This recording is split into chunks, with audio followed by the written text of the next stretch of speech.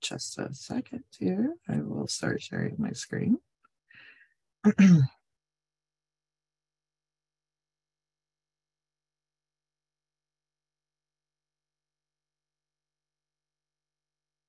All right, you should all be seeing my PowerPoint now. I'm just going to close a couple of these windows so stuff doesn't pop up while I'm trying to present here. So as Jessica mentioned, I'm Karen Mitchell. I'm the Consumer Horticulture Extension Specialist. I'm in the Department of Horticulture and Landscape Architecture at Purdue. So I was previously in the Tippecanoe County A&R position and really dug into the horticulture side of things. And now I'm on campus getting to really focus on my passion for gardening. And so, as I mentioned before, kind of who I am and what I do is that I help stakeholders around the state to plan for a sustainable garden. So the worst thing that I feel like can happen is that I give everybody the tools to start the garden, and then it doesn't maintain itself. So we want to make sure that when we plan our gardens that we're forward thinking and we're thinking for the future. And so I only have, the 50 minutes or so here to go over quite a few topics. And so we're just going to hit on a few of the hot topics, right? This is for this hot topic series about sustainable gardening. And before I dive in too much, it would be, sorely missed opportunity to let you know that we have a pruning workshop, fruit pruning workshop coming up on March 1st. That is limited registration. So if everybody on this call were to go and sign up right now, we would immediately fill up. But there is a wait list, and we have the option of considering, upping that registration number. So feel free to register if you do get to the wait list. Put yourself on there because we will try to accommodate everyone. And if you're really into the fruits, Purdue Extension has this great newsletter called Facts for Fancy Fruit. This is a commercial for commercial and amateur fruit growers. They tell you all of the very timely hot topics, right, regarding fruit. So if you have fruit trees, go ahead and sign up for the Fancy Fruit newsletter. And again, I won't spend the whole 50 minutes promoting, but when we're talking about gardening and vegetables and fruits and all these other things, we can't, go without mentioning the Small Farm Conference coming up March 2nd and 3rd in Danville, Indiana. So it's a great, it's been going on for over 10 years now, and it just keeps growing and getting better. Great network of people. So if you're interested, this is definitely more for the commercial side of things. If you're in diversified farming and food systems for usually for profit. And then speaking of the vegetables, we have a vegetable crops hotline, right? So this is another newsletter out there to keep you informed of all those timely things that pop up. So today, that's enough with the promotion, right? So today seems like a pretty straightforward path that we're going to be following here. We're discussing planning a sustainable garden. And I think it's pretty safe to assume that everyone on here knows what it takes to garden, right? It's pretty simple. You learned in second grade. You put the seed in the soil, add water. If you want fruit, you're going to need those pollinators, and then cue the birds and bees discussion, right? So we are going to discuss how soil, water, pollinators, and people, how the impact regulate within the garden, and how we can introduce methods to manage these resources sustainably. And I know I said this seems like a very straightforward path, but it's going to be much more like this perennial herb garden where you can take many turns and twists all around to get to the same spot. So there's a lot of ways to garden, and it's a growing experience for you personally, and obviously you're growing for the benefits of plants. But before I get too much further into this, I keep throwing out the word sustainable. And often when you think of sustainable gardening, people will say, well, there's not a specific definition, right? There's all of this, people kind of throw out sustainable a lot these days. It's one of those keywords to grab people's attention. But when I was looking for the actual definition of sustainable, I really liked the American Horticultural Society's definition. It's to perpetuate existence as well as to provide sustenance and nourishment. So we are trying to maintain our yields at a certain rate or level year after year, according to Oxford, or we can go with the Merriam-Webster, a method of using a resource so that the resource is not depleted or permanently damaged. So when I think of gardening and as a horticultural specialist, I want to make sure that we're thinking, for the future as well, not just for this season's harvest. And I think it's very important that we, as gardeners, think in that forward-thinking way. So we'll talk about how we're going to sustain the soil, right? And this is only 50 minutes, so I'm not going to get too in depth in soil science. Don't worry. But when planting a garden, a lot of people will think of the placement first, right? Where is the most sun? Where is the water? And we all know that we want full sun, but sometimes the soil can be almost an afterthought for people. Many novice gardeners will just assume that all soil is created equal. And as gardeners, as more advanced gardeners, we know that that is just not the case. Soil is not created equal. And so when planting your garden, we want to consider the soil in the placement. So you can essentially grow your soil along with your garden, but there are going to be some components of your soil that may take a lifetime to change. So if you start with a really hard, compacted clay soil, and you don't have years to amend it and build that soil up and have to wait for years to plant that first soil, you might want to consider building up instead of working down in the soil.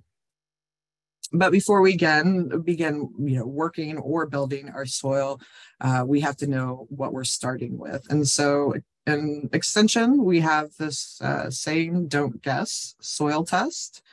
And this won't be a presentation on soil testing, but I would be remiss to not mention that, which would be the first thing that we consider when we're working with our soils. So if you do have more questions about soil testing, I encourage you to reach out to your county educator. So they might have soil sampling bags for you. They can at least help point you in that right direction for that. And so I'm going to be discussing how we can use mulch, compost, and cover crops to build and sustain our soil, because that's going to be one of the most important parts for our garden. So mulching, this should be a key component of your garden, regardless of what you're growing, fruits, vegetables, ornamentals, we need mulch. Oxford defines mulch as a material that is spread around the plant to enrich and insulate the soil. So this can be wood chips, grass clippings, decaying leaves. There are so many different options for mulch. There's even a plastic mulch product out there, right? And when we think about a sustainable garden, I hope that a plastic mulch would raise a red flag for you. And plastic mulch has its place, but this place is not in your garden. So plastic mulch will be best used in a playground. So when planning your garden, be forward thinking again. When we're thinking about Landscape fabric, for example, yes, it keeps the weeds down this season, but next year you may find that this landscape fabric has essentially become a part of your soil. You can see here on the right hand side, the roots and the weeds have just intertwined with the fabric. So instead of using a synthetic material that you're going to be battling in years to come, and you can see at the very top here, I was lucky enough to find a very rusted pin that held down that fabric. So let's think maybe of using organic materials, which you can often find for free. Here's an example on the left-hand side of just using newspapers. This was actually newspapers topped with a tiny bit of compost and then oats as a cover crop. So my plants, my vegetables weren't growing like that into the newspaper, but my cover crops did. So, well, let me step back there. When we're thinking about mulch, it has the potential. It helps to retain the soil moisture, right? So that's going to come into play when we talk about conserving our water and being sustainable overall. But not only does it build or retain your moisture in your soil, it's also going to help build up that soil. So all of that brown materials, cardboard, mulch, all of these things are just food for your soil. It's that carbon-rich material that then gets worked in through the plants, through decomposition with fungal species and worms, etc. So all of those, that microbiome is going to take all that mulch down and incorporate it into your soil, much like the worms were trying to do with the landscape fabric, but failed to do so, right? And so this is something that you can do each year, adding that mulch, adding whatever kind it may be. And another part when we think of sustaining our soil or building our soil or growing our soil is compost. This needs to be in the forefront of your mind when you're thinking of a garden, because with a garden comes organic waste. So many different ways to do compost. And again, this could be a whole, hour talk on just composting, but I'm not going to get that deep into it. Just want to make sure that when you are thinking of your garden, you are thinking about where that waste is going to be or be dumped and how you're going to utilize that, because this season's waste is going to be next year's food and nutrients for those plants and microbiome of your soils. So whether it's a huge compost bin where you're loading in new debris, so this one's 4 or 5 pallets deep for a community garden, so this was very large area, 3 bins though, and so we'd have a new debris, the let it rot stage, and then I didn't include the picture of the compost that's ready because it disappeared very quickly, and so it was just an empty bin. So the compost is considered like a black gold for gardeners, and so don't throw it out. Make sure we're composting. You can use something as simple as a wire mesh, so like a hard wire cloth, to encircle, make this little thing, and this can be movable. So if you are at the end of the season, you have a lot of leaves, for example, that you want to compost, you can have one of these you bind it into a circle. You can put a stake or a T-post in there to hold it up, and then you can just load all your leaves in there for the season. And so obviously we've got the very commercial bins that you can go over here. On the right hand side is the tumbler. These are decent for small amounts of compost, so if you're only composting for a small household, but maybe not for a large garden. And then here's another example of a 3-bin. This one was actually in an urban garden, so it needed to be rodent proof. So they had the wire lid to go over it and the panels to go in the front to make it as rodent proof as possible. But, as you know, mice will find food if there is some to be had.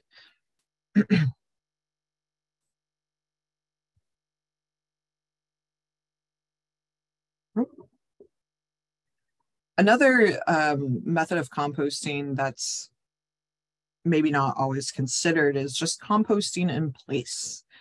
So on the left-hand side, you see a large cinder block bed that there was not enough funds to fill with rich soil. So straw bales, grass clippings, and compost for a couple years to help build that up. And so after about 4 years of straw bale gardening with compost added, that bed was quickly filled with a very rich soil. So only had to add a couple inches of soil on top of that compost to then use it as a garden. On the right hand side, you'll see it's a method that's similar to what you'll hear as called hugelculture composting, where it's a hugelculture bed where you're using large pieces of organic matter, branches, sticks on the bottom, cover it with mulch, cover it with compost, add some soil, and there you go. So all of that wood material underneath is going to continue to compost over time and begin to fill up the bottom of that bed with really nice, rich compost.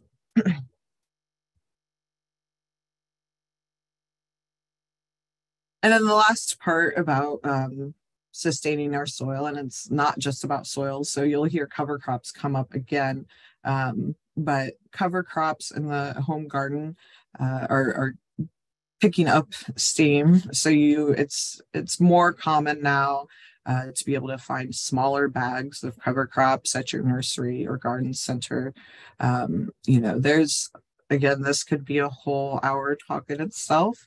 And I'd love to talk about cover crops more, but main benefits that we think of when we think of cover crops is reducing erosion, right? So you're keeping your soil in place.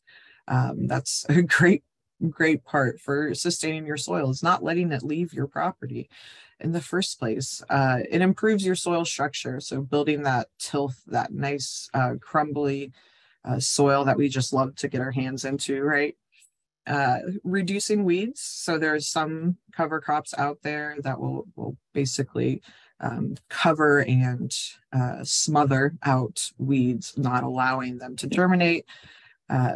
Another great benefit of cover crops is recycling nutrients. So you're growing, so in this picture here is just buckwheat.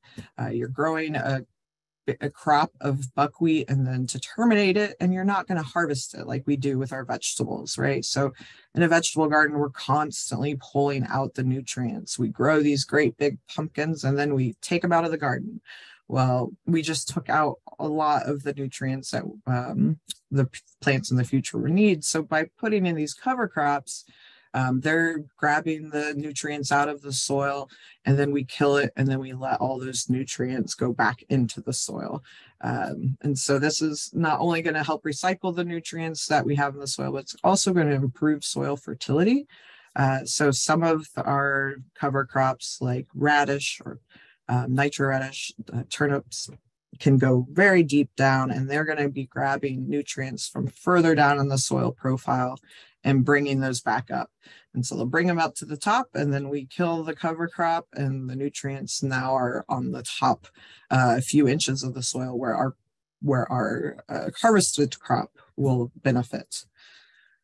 And then not only all these benefits for our crops and our soil, but they're also going to be providing forage and habitat. So we mentioned the pollinators earlier. We'll get back to that.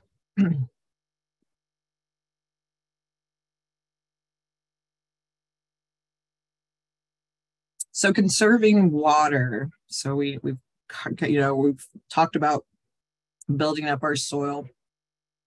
Well, the second really important part of a garden is water.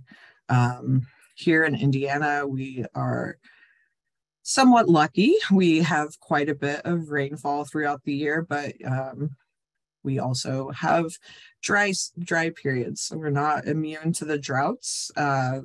They do come around, not as much as what we're seeing in California, but hopefully, we're not going to be wasting our water. So when we talk about conserving water, I used to use one of those really nice oscillating sprinklers that just sprayed water everywhere. And now that's only for the kids. It's not for the garden. So put away those sprinklers that are just spraying all the water up into the air, and let's think about other ways to conserve that. So save the sprinklers for the kids to play in.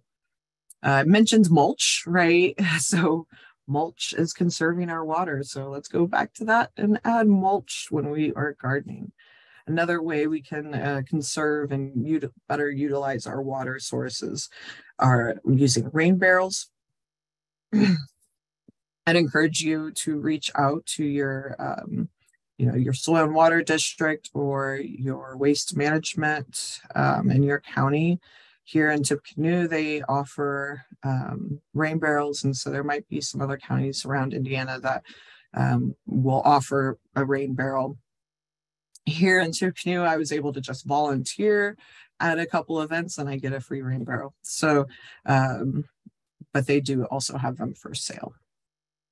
So consider installing that rain barrel and then using a drip irrigation line coming off of that, or even a soaker hose, right? So if it's during the time where we just have so much water we don't know what to do with, collecting it in a rain barrel and then using a soaker hose to just draw it out towards a drier part of your landscape, that is going to help tremendously. So when you think of rain coming off and down down your downspout, it's coming out in gushes, and it's mostly going to be running off down the driveway into the gutters or into the drains, down into the river. So the anything that we can do to help keep the water on our property is going to help overall. So the more water that's going down through our soil and infiltrating into, and eventually replenishing ground supplies. So we don't want that rain to just run off. By capturing it in a rain barrel or a rain garden, we're helping to conserve that water. And speaking of rain gardens, Purdue does have a rainscaping course. And so I'm actually I'll put in our little website for rainscaping if you are interested in learning more about how to conserve and utilize that in your own garden. I also just noticed that there's a couple questions in the chat. So before I get too much further past the mulch in the soil, straw is a great mulch. Often can be found for free.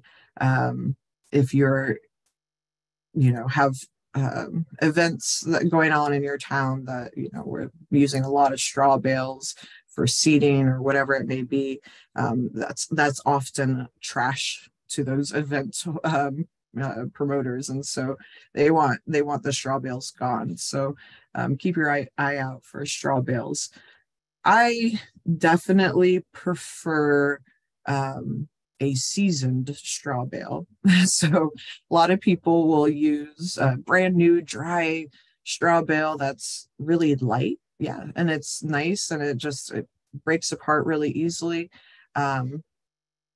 I prefer the seasoned straw bale, which means I like to either find or purchase straw in the fall and let it overwinter.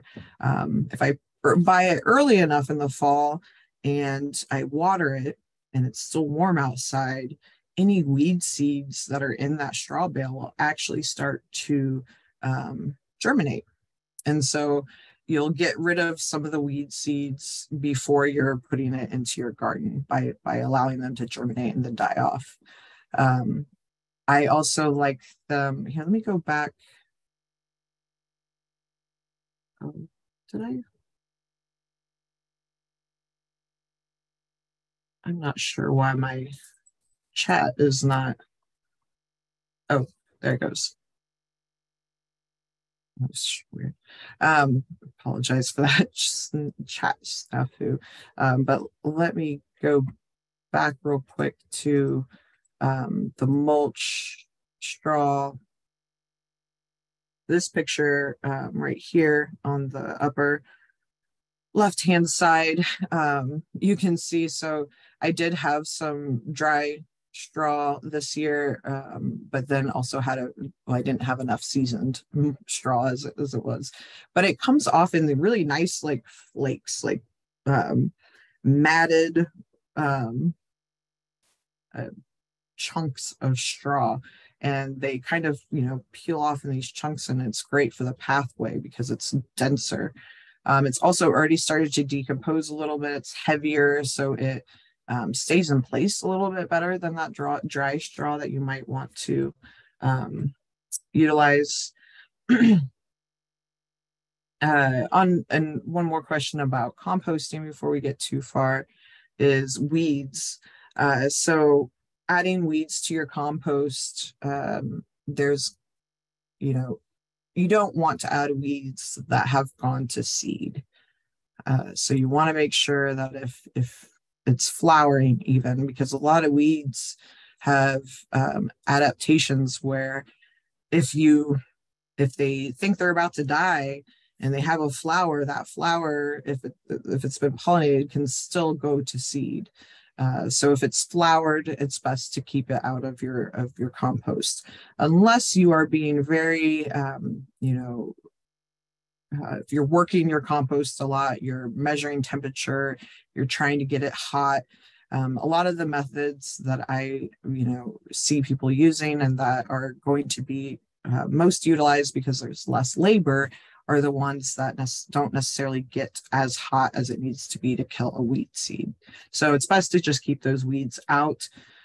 If you have anything that spreads by rhizome or stolons like Canada thistle, I don't care if it's gone to seed or not, you keep Canada thistle out of the compost.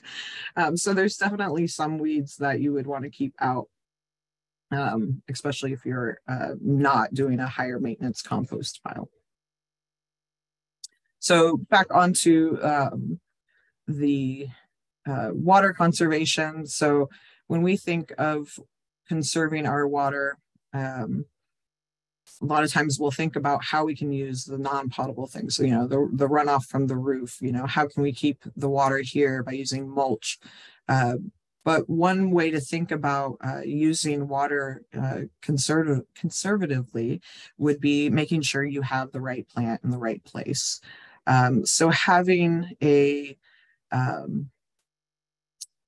high maintenance lawn that needs watered, fruit that you want to keep green throughout the summer, it's going to need a lot of water. So here we like to use the cool season crops or cool season grasses because we have more cool weather than we have really hot weather. But in the hot weather, you're going to have to water that if you want it green. And so maybe considering if you are one of those people that really wants a green lawn, trying to incorporate maybe a mix of cool and warm season grasses. So just considering the plants that you're using and making sure that you're not, planting a water hog just because, right? We want to think about how we can best utilize our gardens and our plants.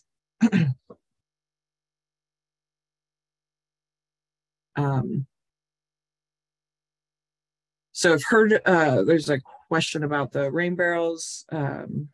Chemicals from roof tiles can be collected, issues with water. And so this can be a concern. with an edible garden. Best way to mitigate that is to just avoid it if you're using roof shingles for rain collection.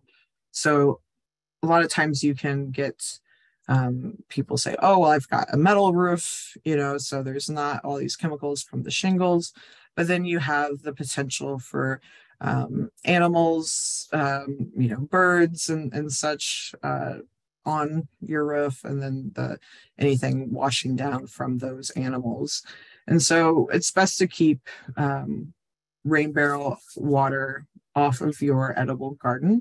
But if you use drip irrigation and you're not irrigating in like leafy greens, anything that's coming in contact with the soil, you're going to be a lot better off. So drip irrigation, keeping the water off the leaves, is really good for plant health anyway, but also is helps to mitigate any food safety risks.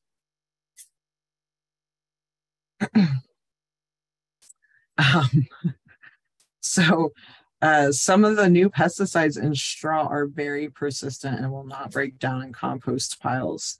That is a very valid concern. And, it's one of those things where, it's really hard to know, you'll often see straw bales. They'll say, oh, weed free, no weed seeds. And I don't know if I've ever found one that was accurate, except for those like shrink wrapped straw bales. I don't know if anybody's seen it's like where they've just vacuum sealed this straw, and I think that's been heat treated so that there's no seeds in there. But I think it's like $14 a bale or something. So not something I get to utilize very often. But that is a concern of pesticides being used in straw. I'm not sure how we can get around that with, whether your farmer that's, baling straw. It's not as often anymore that people know their farmers that intimately. But yes, if that is a concern, you could try a test plot where you're putting down the straw and then seeing if you can get things to germinate out of it.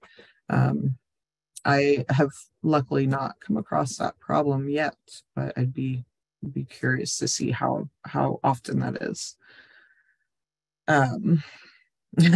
So where do I find free straw? Well, you typically volunteering. So that's whether it's with the Master Gardeners or with local events and things. So I'll take tickets. I'll stand at the jump booth. Oh, you need help cleaning up? Here, let me grab this straw bale for you.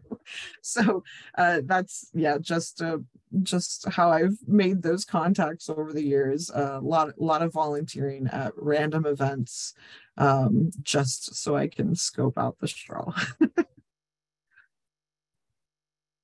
So let's go on. We're already halfway through so I want to make sure I get to cover it all. So when we are thinking about a sustainable garden, you want to plan ahead for how you're going to protect your pollinators and your beneficials. Cover crops, did I mention mulch and cover crops? All these great things, they have dual purposes. So cover crops can be used as a green mulch.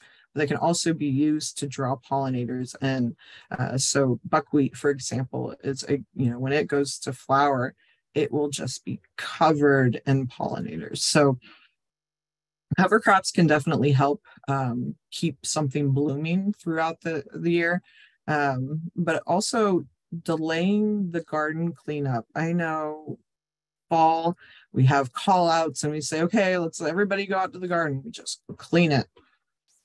It's not so common anymore, thankfully. And before this is becoming more of a mainstream trend, so people are aware. but I was often accused of being a lazy gardener because I did not clean my garden in the fall. I would remove any weeds or diseased plants, but then tend to leave whatever else, even the pepper plant, those roots that are down in there are going to help aerate the soil. They're doing great things, but also just the stems above ground, having those stems, hollow stems, you'll find a lot of solitary bees. So these are typically bees that are going to leave you alone. They don't sting. They're not really territorial because they're just solitary. And so those solitary bees really like those hollowed out stems. So if you can delay that end of the year cleanup until spring, until you basically see new growth. So obviously this will apply a little bit more in an ornamental or a native garden more than your vegetable garden, but even leaving your plant debris in the vegetable garden is going to help your composting in place, right? So a lot of the nutrients that were left in the stems and foliage are going to be going down into the soil. But then the organic matter can also be good as a habitat for your beneficials. And so I put in here, find your friends. And that's because I have a presentation I'm preparing right now that's called Find Your Friends, Get to Know Your Beneficial Insects. And this is really important because a lot of times people will see bee-like insects or or something crawling and immediately assume it's a pest. Or that they don't want that there. So in this photo here, you'll see this is, I'm not going to say the name right. So I'm going to call it the common name, which is either a flower fly or a hover fly on spiderwort. And so this little thing looks very much like a bee, and to somebody that didn't know better would assume that it was a bee. And they call them hoverflies because they tend to just hover around you. You'll swat at them, and so kids especially will think that there's this bee that's trying to stalk them down, but it's not the case. So these are harmless. They're not going to typically will not bother you, but they're larvae. So the babies of the flower fly, the larvae are really important predators for aphids. And so, if you immediately jump to the conclusion that this is something you don't want in your garden and you start spraying, insecticides because you don't want a bunch of stinging wasps in your garden, you may find that you have an influx in aphids after that, because these are really important for our keeping down our aphid populations. So getting to know the beneficials in your garden, looking up or asking an educator, your county educator, if you find an insect that you don't know, don't assume it's a pest, because there are actually a lot more beneficials out there than most people are aware. And so trying to bring in these pollinators, these beneficial insects, the easiest way to do that is going to be planting native plants. So these are the plants that have, co-evolved along with these pollinators and these beneficials. And so they really need their natural source of food and habitat and all of these things. So native plants are going to not only feed your garden, but feed our overall ecosystem by bringing in more. And so the more people that are planting natives, the better, because, I might have a really large native garden in my yard, but if I'm the only one in, 5 square miles, these beneficial insects you're not going to see a huge increase in them, because you're kind of in this just island of goodness. So you might have a few in your garden, but it's going to be better. The more people that start to do this, the better off we're going to be overall.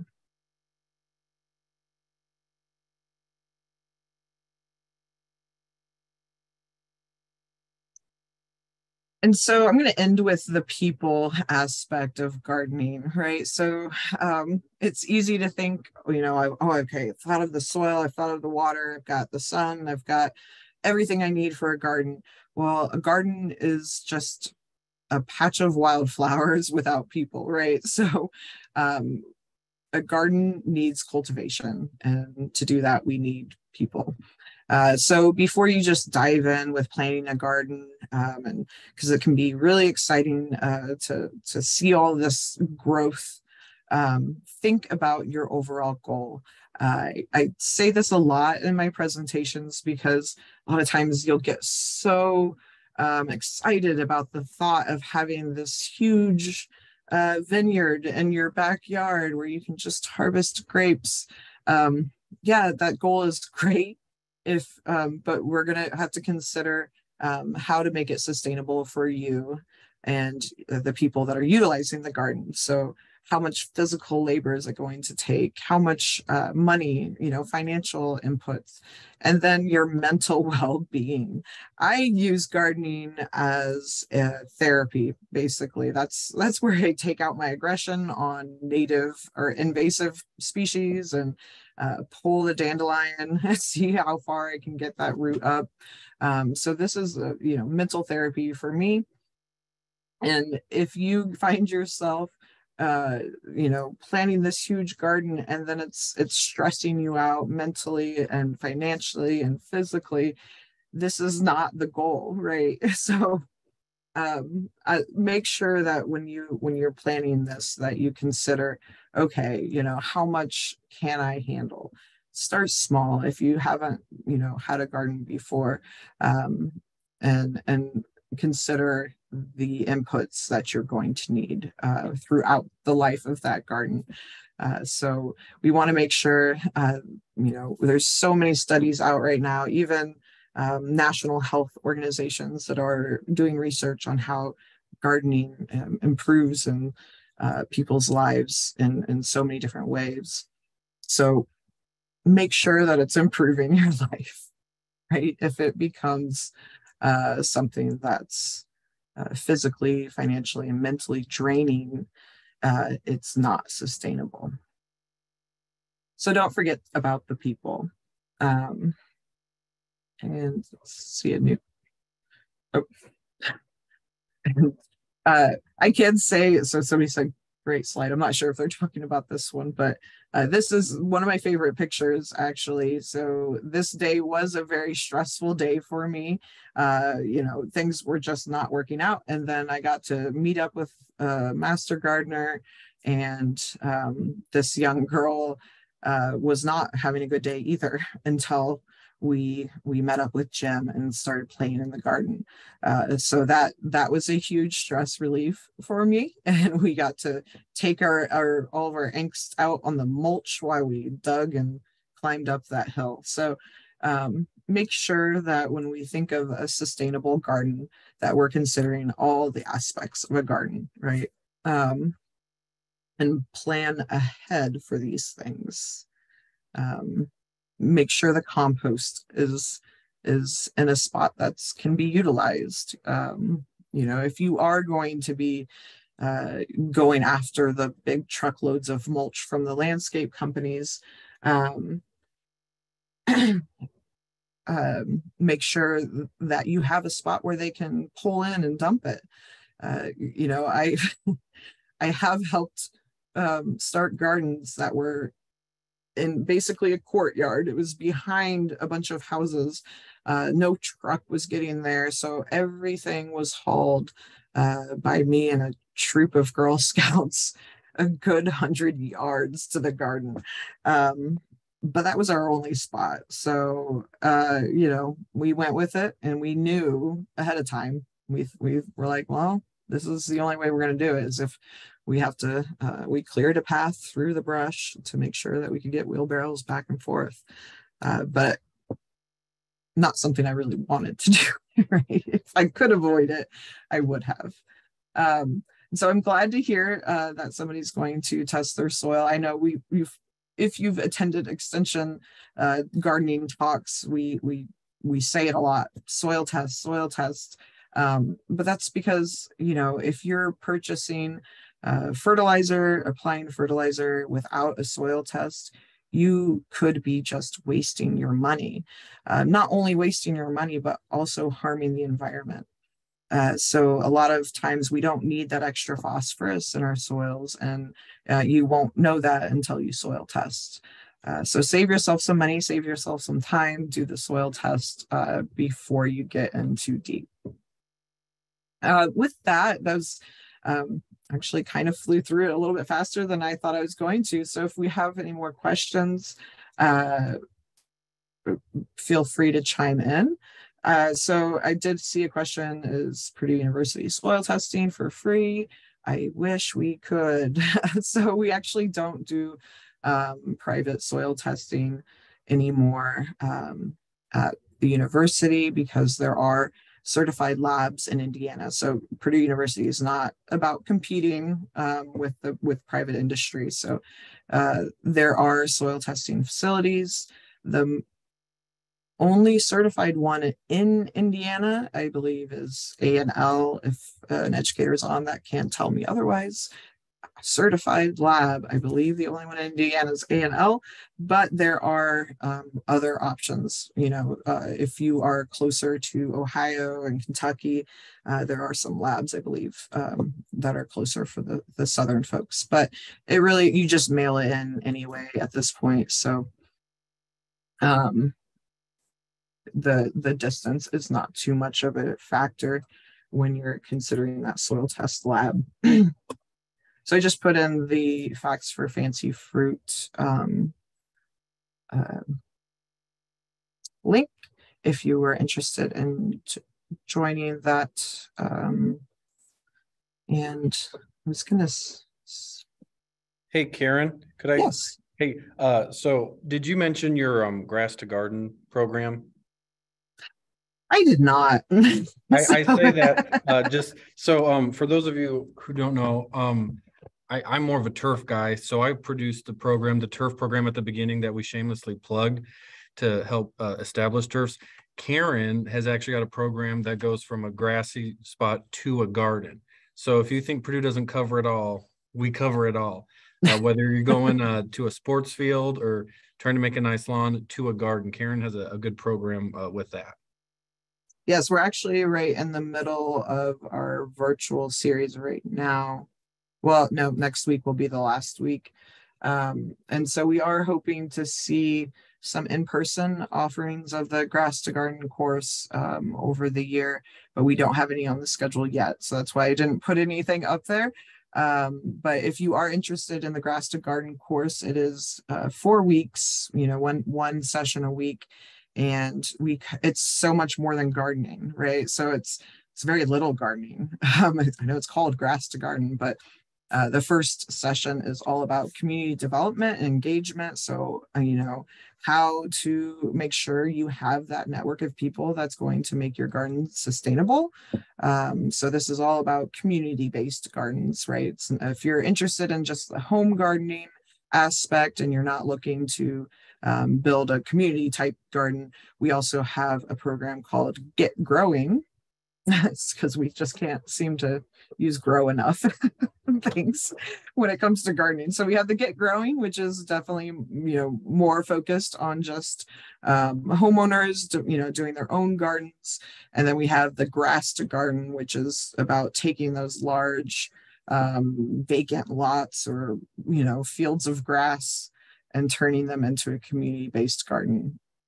So lots of different things. If you aren't already connected with Extension, which I'm not sure how you would have found this if you weren't, but make sure that you reach out to your county educator, get on their mailing list, let them know what you're interested in, and they will find a program for you. So back to the soil testing labs. I did find a link that has quite a few labs that are on it. Please feel free to reference that. Yes, there is A&L Great Lakes Lab is in Indiana, but if you're more comfortable using somebody else, feel free to use them as well. So, but I was right. The A&L is the only one in Indiana. Yeah. Yes, the only one in Indiana. Yes. Well, I appreciate the invitation to speak today, and not sure if I covered the exact topic. You said garden planning, and I was like, well, that sounds kind of, garden planning, sustainable, right? We want to make it a hot topic. We're going to throw the word sustainable into it. Thank you so much for joining us, Karen. This was really informative. So I'm going to go ahead and stop the recording now. If anyone has questions for Karen, feel free to raise your hand, shoot her an email, put them in the chat. But thank you all. Well, I tried.